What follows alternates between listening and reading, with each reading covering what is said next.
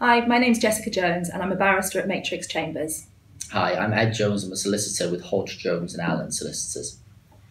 So, Jess, what challenges do you feel face practitioners in this area, the area of privacy and criminal records?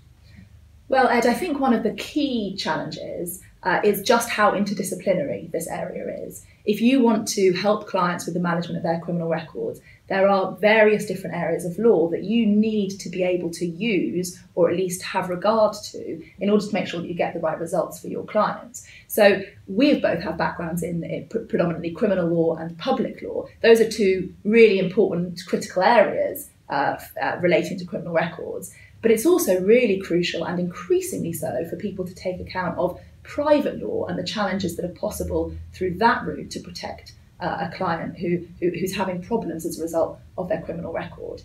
So just to give you one example, let's say, for instance, that you're a criminal lawyer and you have acted for a client who's had a serious allegation made against them, but then the police decide to take no further action. So there hasn't been a conviction, maybe there was a trial and they were acquitted.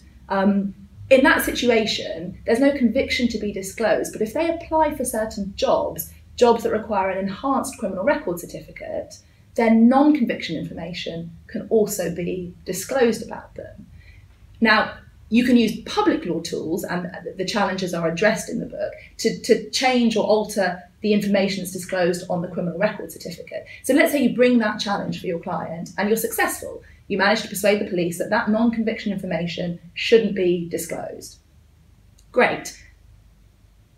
The criminal record certificate goes to the employer, it doesn't have that information on it, and your client doesn't suffer any harm from it. But let's say, as I think we can all expect will be the case, an employer considering prospective candidates does a Google search to see what information is out there about that candidate. And let's say that there were press reports about the allegation that was made against your client, or press reports of a trial that ended in an acquittal.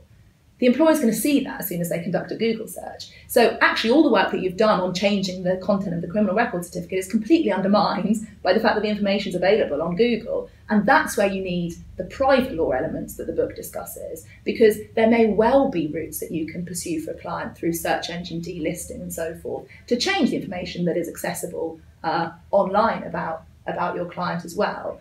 And so I think it's the need to have regard to all those different areas to provide a holistic service for clients that presents a real challenge for practitioners who are trying to get involved in these kinds of cases.